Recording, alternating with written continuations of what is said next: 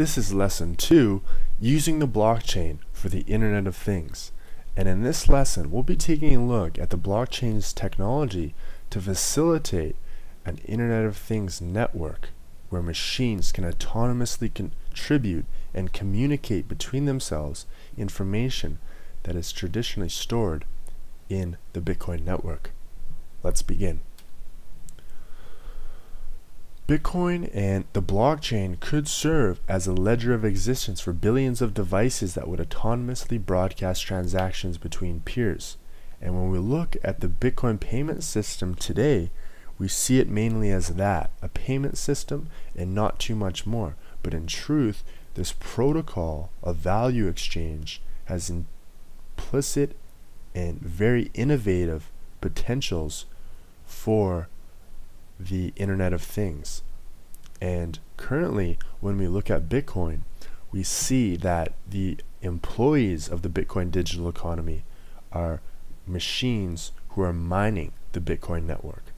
However, when we describe the Internet of Things, we see that machines, anything from refrigerators to televisions to smartphones and everything in between, can potentially, from an Internet of Things perspective, become the customers of the Bitcoin network. And in doing so, they would use the Bitcoin network to pull and exchange information, verify information between themselves autonomously, and act upon that information. And this network of machines would essentially act as a communication or a social network of devices that can automatically act based on the information which is housed in the Bitcoin ledger. Now, one of the main institutions which is spearheading this project and the Internet of Things evolution is IBM with their project Adept. And IBM, in partnership with Samsung, envision networks of devices that are capable of autonomously maintaining themselves. The Adept concept taps blockchains to provide the backbone of the system, utilizing a mix of proof of work and proof of stake to secure transactions. Some of the capabilities for the Internet of Things using a blockchain framework identified in IBM's specification paper for Project Adept are as follows. We believe that distributed systems like Adept will make our planet smarter, more efficient, and open up a huge range of economic opportunities.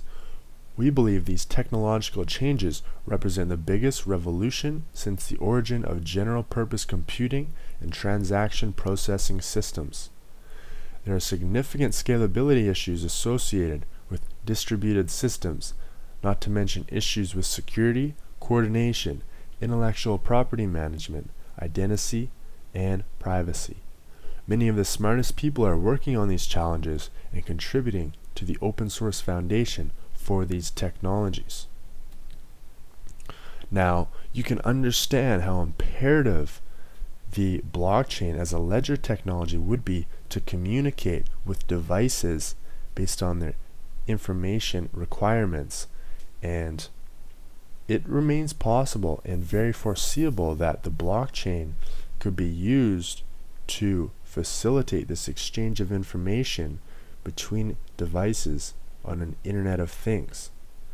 And in order to get a grasp of how this concept could potentially work, we strongly recommend reading IBM's specification for Project Adept with their Internet of Things blockchain application. You can do so by searching IBM Project Adept. That's all for today's lesson. We'll see you in the next one.